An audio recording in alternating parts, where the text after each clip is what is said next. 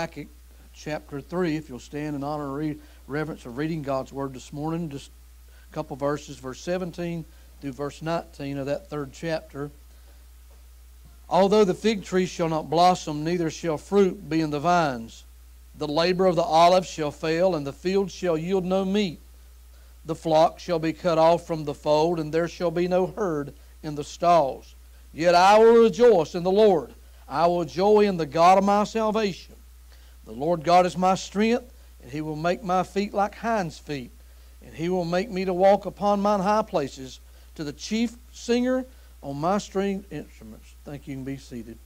Pray with me again. Father, thank you again for the opportunity, Lord, to do the things we've already done in the way of worship. And Lord, I pray now, Father, I'm so glad that I can stand, Father, Lord, in your presence because of the blood and where it failed. And I'm glad today that I've been covered by the blood. And Lord, I pray, Lord, today that as I stand before these your people, I pray you'd help me, you'd hide me behind the cross that no flesh or glory.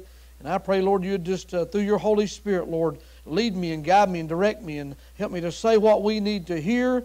And Lord, when it comes invitation time, I pray, dear God, that we listen to the voice of God and respond in the way that we need to. In Jesus' name, amen.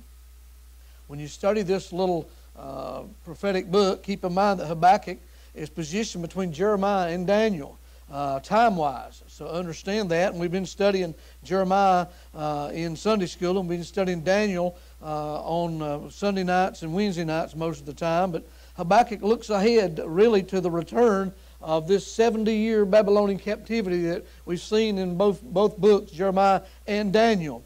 And I've titled this, When the World Around Us Collapses, because that's literally what was happening as you listen to what Habakkuk writes here as he has this conversation with God. Habakkuk is patterned much like the book of Job.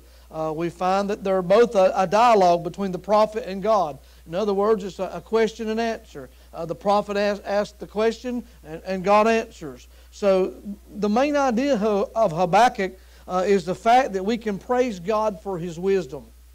Even when we don't understand all that's going on in our lives, we can praise Him for His wisdom. I'll be the first to admit I don't always understand what God's doing in my life. I don't always understand what God's doing in your life. I don't always understand what God's doing in this community, in this county, in this city. I don't understand everything He's doing in this country, but I know He's still on the throne. Amen? Habakkuk really presents two main questions, and they're found as you begin the book. In the first chapter, he asked the question, literally, why are you allowing sin and injustice to prevail in the world? In the first 4 verses, he says, "O Lord, how long shall I cry, and thou wilt not hear?" You ever felt like that? Like you just keep praying and crying out to God, and God doesn't seem to hear what you're praying? He said, "Even cry out unto thee of violence, and thou wilt not save? Why dost thou show me iniquity, and cause me to behold grievance? For spoiling and violence are before me, and there are that raise up strife and contention. Therefore the law is slacked, and judgment doth never go forth. For the wicked doth compass about the righteous. Therefore wrong judgment proceedeth." He says it seems like there's wrong, and then there's wrong. It just keeps coming and going. All around me there's violence, there's turmoil, there's so much contention and strife, and it seems like it just doesn't end. Almost like reading our newspaper, isn't it? Almost living the life that you live here in the 21st century. And he asks the question, but then he replies to and gives the answer in verse 5 through verse 11. He says, listen, I need to remind you that I'm going to raise up the Chaldeans in verse 6, that bitter and hasty nation which shall march through the breadth of the land to possess the dwelling places that are not theirs. They are terrible and dreadful. Their judgment and their dignity shall proceed of themselves. And then he goes on to describe in those verses 5 through verse 11 the judgment that's coming on them through the Chaldeans, or we might refer to the Babylonians. And then he asks also another question in verse 12 through verse 17. And here's the second question he presents us with. He says, how can you use a wicked people to punish your people? And he gives the answer in chapter 2, verse 2 through verse 20. We see God's reply. Let me just, in a paraphrase, give you chapter 2. He says, listen, I'll stand upon my watch and set me upon the tower, verse 1. I will watch to see what he'll say unto me, and what I shall answer when I am reproved. And verse 2 says, the Lord answered me and said, write the vision and make it plain upon the tables, that he may run that readeth it. So he's presenting a challenge here. He says here, there's a message here you need to portray. There's a message you need to deliver because their judgment is coming. And the Lord said, write this answer plainly on tablets so a runner can run and carry the message of correction to others around you. In verse 3, he says, this vision is for future time. It describes the end. It'll be fulfilled. If it seems slow in coming, wait patiently, for it'll surely take place. It will not be delayed. Now listen to verse 4 and verse 5. He says, look at the proud. They trust in themselves, and their lives are crooked, but the righteous will live by their faithfulness to God. Sounds like the day we live in, doesn't it? Verse 5, he says, wealth is treacherous and the arrogant are never at rest. They open their mouths as wide as the grave, and like death, they're never satisfied. In their greed, they have gathered up many nations and swallowed up many peoples. Verse 6, but soon their captives will taunt them. They will mock them, saying, what sorrow awaits you, thieves? Now you'll get what you deserve. You become rich by extortion, but how much longer can this go on?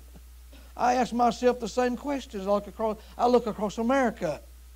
In verse 7, he says, suddenly your debtors will take action. They'll turn on you and take all you have while you're standing trembling and helpless.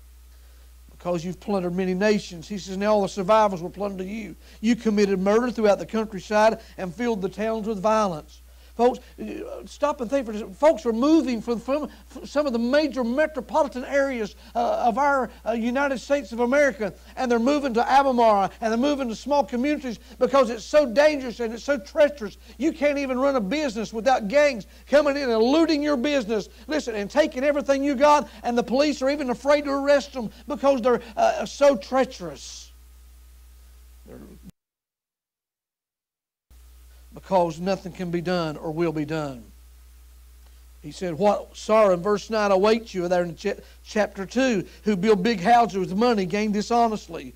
You believe your wealth will buy you security, putting your family's nest beyond reach of danger. He said, but by murders you committed, you have shamed your name and forfeited your lives. The very stones of the walls cry out against you, and the beams and the ceilings echo the complaint. What sorrow awaits you who build cities with money gained through murder and corruption.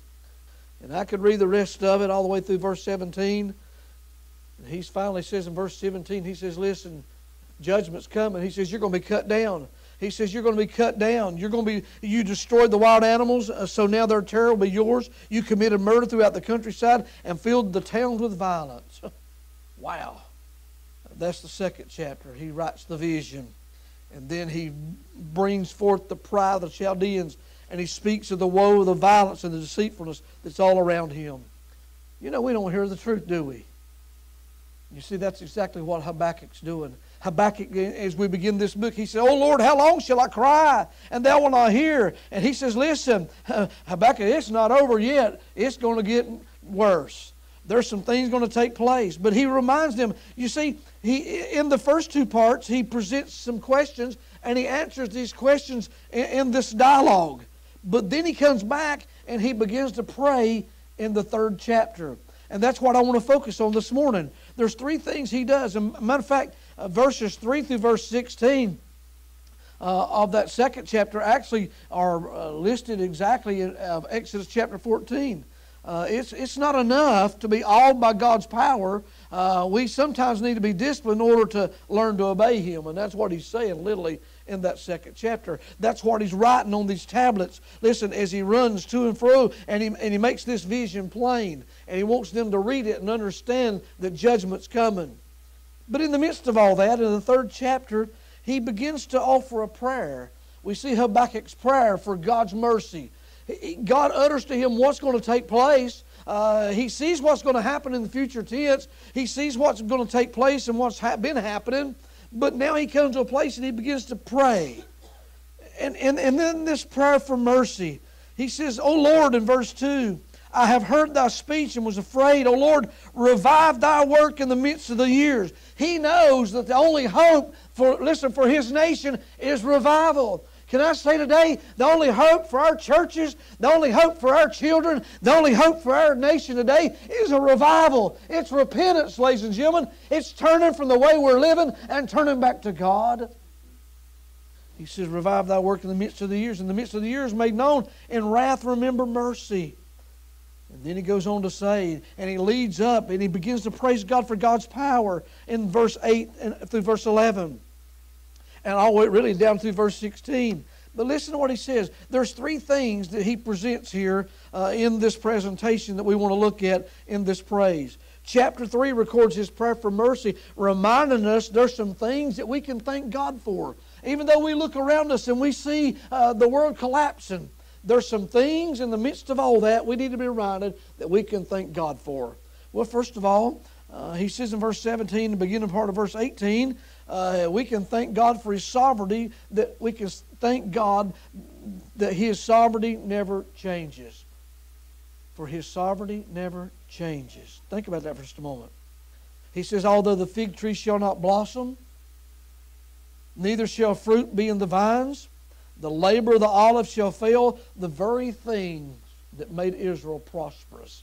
You see, they're known for their fertile ground. They're known for their produce. They're known for having a great production of crops. And he says, although the fig tree shall not blossom, neither shall fruit be in the vines, the labor of the olive shall fail, and the field shall yield no meat, the flock shall be cut off from the fold, and there shall be no herd in the stalls. Look what he says in verse 18. He says, yet I will rejoice in the Lord. Habakkuk comes to the conclusion. He says, listen, I can thank God because of His sovereignty never changes. Can I say this morning, do you realize circumstances may change, but God never changes? Circumstances may change, but God never changes. Listen, of a couple verses. Malachi 3:6. He says, I am the Lord, I do not change. That is why you descendants of Jacob are not already destroyed. Hebrews 13:8 says, Jesus Christ the same yesterday, today, and forever. James 1:17. Whatsoever is good and perfect comes down from us, from God our Father, who created all the lights in the heavens. He never changes or casts a shifting shadow. You see, here's the thought. You and I may not be able to rejoice due to our situation, but we can rejoice in our salvation. Don't miss that, because it's a key statement in this whole message. We might not be able to rejoice in our situation, but we can rejoice in our salvation. That's what he's saying to them.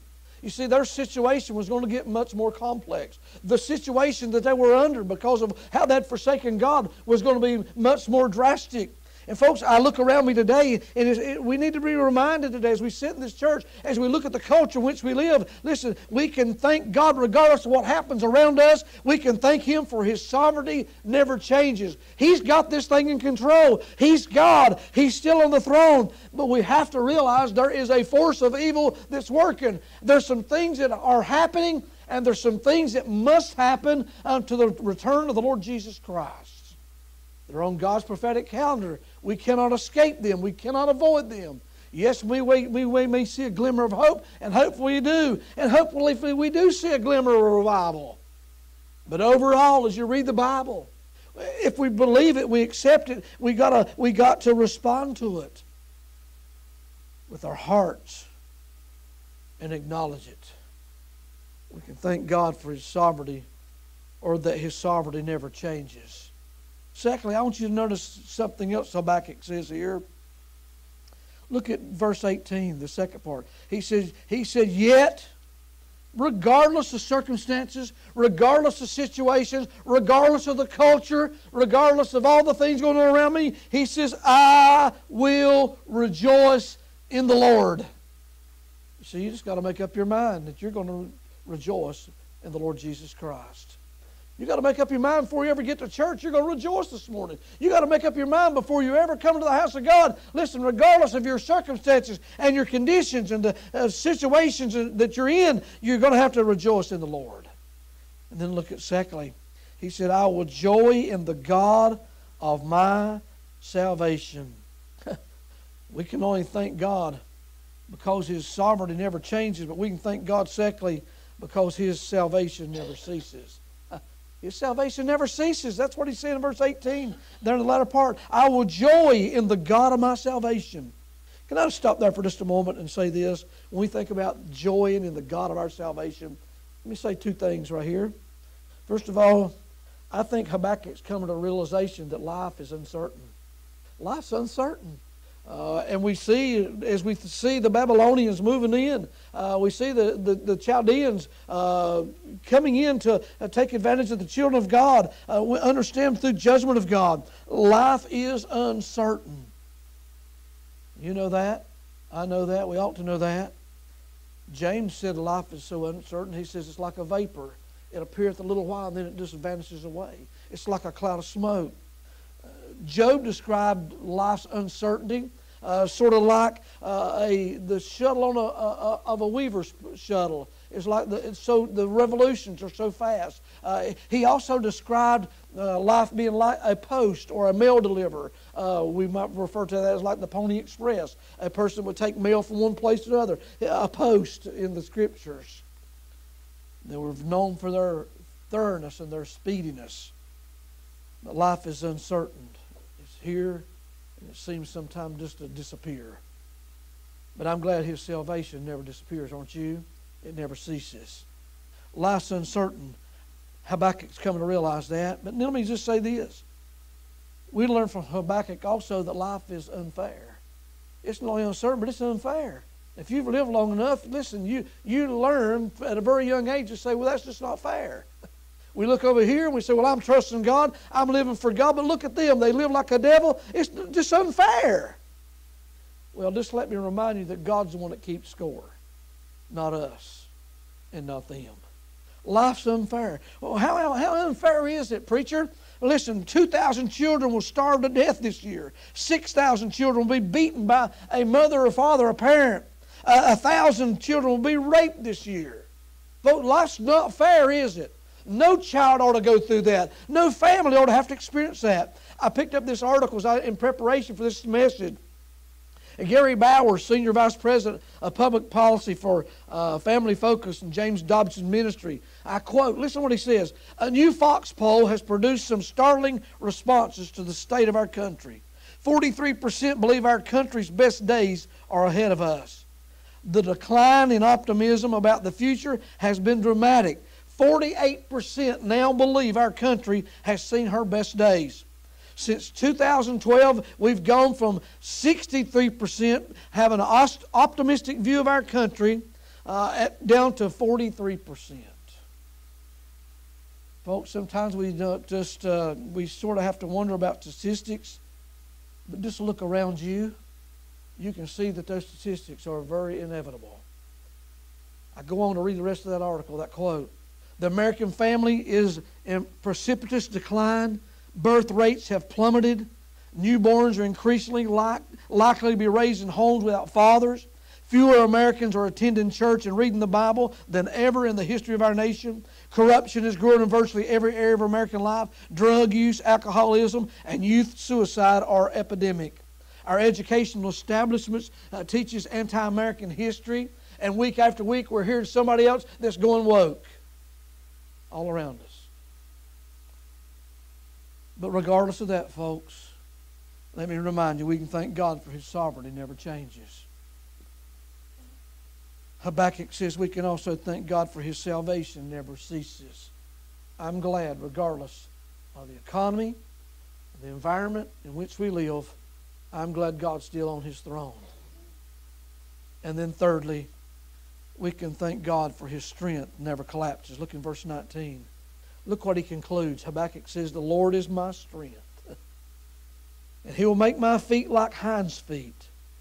And He will make me to walk upon mine high places, to the chief singer on my string instruments. Let's get a mindset of what he said here. I thought about that. I thought about God's strength never collapsing. I don't know about this, but it's sort of amazing to me. I don't know if you remember just a few weeks ago, that bridge that collapsed on I-95 in Philadelphia, Pennsylvania. And in less than 2 weeks, these folks they came in, they brought everything they needed. They excavated, they got rid of all the demolition. They brought everything they did, and within 2 weeks, night and day, they have that bridge up and running and traffic going across it. And I thought, something don't make sense here. They've been working on 24/27 for how many years? And they've been building that bridge down there and some other bridges. Donald, sorry, brother. You just designed it, I know. Are you with me? Amen? But we can thank God. His strength never collapses. Amen? Listen to Psalm 27:1. He said, David said, the Lord is my light and my salvation. Whom shall I fear? The Lord is my strength and my life. Whom shall I be afraid? I love Isaiah 40, verse 31. But they that wait upon the Lord shall renew their strength. They shall mount up with wings as eagles. They shall run and not be weary, and they shall walk and not faint. Philippians 4:13. The Lord is my light and my salvation. Whom shall I fear? I can do all things through Christ which strengtheneth me. We get to that phrase right there in verse 17. He says, the Lord is my strength, and He will make my feet like hinds' feet. The hinds' feet here, he's speaking of that of maybe a goat or like that of an animal, whatever it may be. But the hind feet are symbols. The hind feet speak of grace. The hind feet speaks of agility. The hind feet also speaks of swiftness. In other words, it describes sure-footed confidence. Maybe he was talking about those mountain goats there in Israel and the terrain of the wilderness, whatever the case may be. But he's speaking here of sure-footed confidence. He's reminded us, listen, that we can thank God for His strength never collapses. We can trust Him, listen, because He will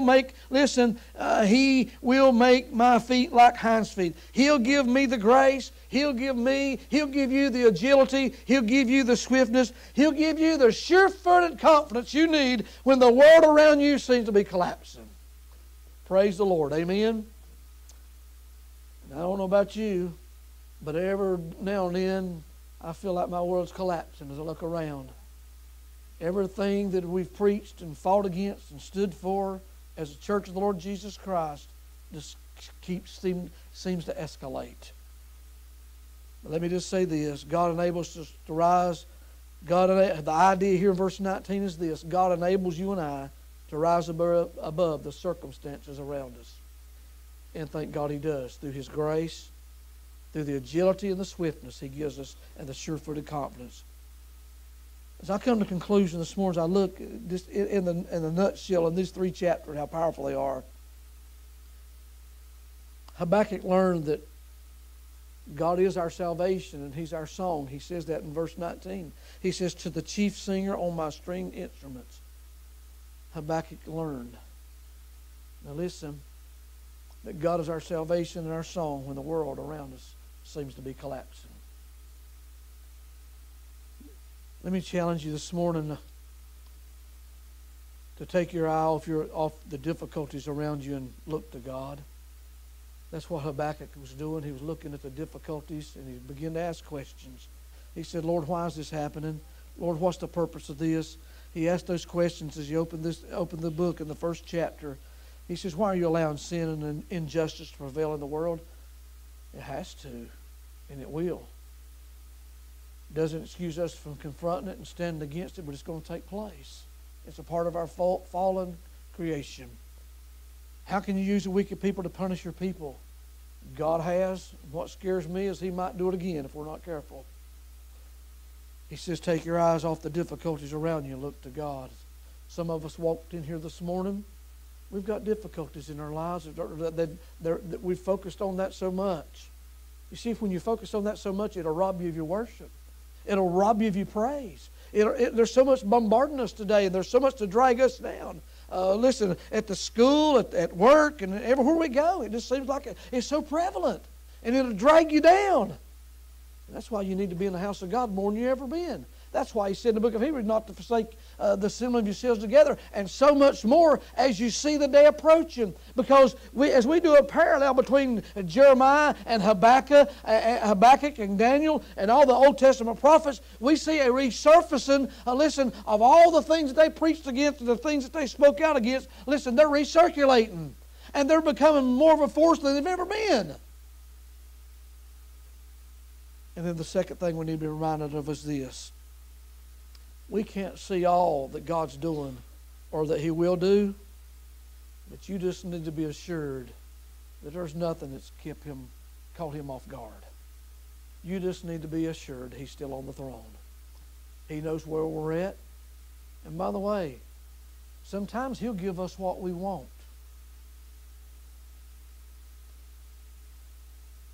May not be what He wants, but He'll give us what we want. The only thing about it is we have to reap the repercussions for what we've asked for and what we've accepted and what we've adopted and what we've turned to turn away from Him. I'm going to ask us to stand this morning for our hymn of invitation. Miss Joyce, if you'll come and play. Honestly, as our heads are bowed and eyes closed, you would have to agree with me 100% that the world around us in a lot of ways is collapsing. It's evident, it's apparent, and it's very easy to get discouraged when we ask why. But folks, we need to be reminded of these three truths that He showed Habakkuk and He shows us. Maybe you're here this morning, you never accepted Jesus Christ. Listen, your time is running out to get your heart right with God. I believe that as good as I stand here. I don't know when time's up for you. It may be even before the Lord does come back to this earth. It may be before the Lord calls the church home. I don't know. You don't know either. But I do know that life moves pretty swift. Are you going through life without a relationship with Jesus Christ? If you were to die this morning, where would you spend eternity? Why wouldn't you trust Christ this morning as your Savior? Secondly, if you're here this morning and you profess to know Christ, you're trying to serve the Lord. It seems like you take 2 steps forward and 3 back. It seems like every time you start going forward, there's some obstacle, something in the way trying to crush and collapse your Christian testimony and witness. Maybe you just need to come this morning and ask Him for grace. Maybe you need to come this morning and say, Lord, I just want to thank You that Your sovereignty never changes. Lord, I want to thank You that Your salvation never ceases. I want to thank You that Your strength never collapses. Maybe He's just brought you through a valley or a battle and you just need to come and praise Him. Or maybe you're in the midst of a difficulty right now and it seems like you don't know which way to turn. Why wouldn't you fall on your knees this morning before a holy God and say, Lord, I just want to thank You for Your salvation.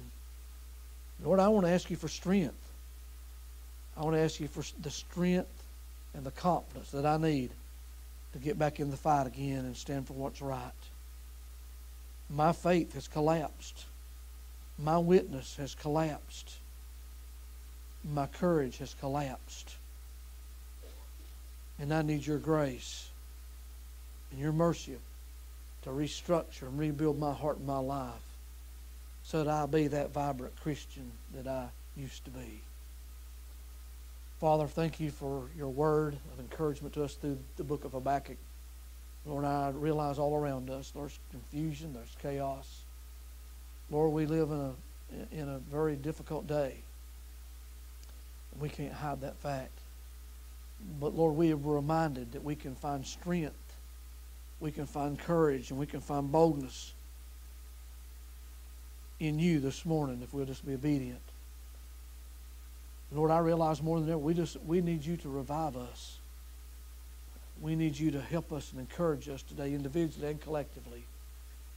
Lord, I pray this morning during this invitation that we'd respond in the way, in the fashion, and the manner that You would speak to us about today. I pray for that person that's discouraged and defeated and don't know which way to turn. Feels like the props have been kicked out from under them. And they're asking You why this and why that. Lord, help them get their eyes back on You and serve You in the capacity they ought to be serving You in Jesus' name. Amen. Their heads bowed and eyes closed.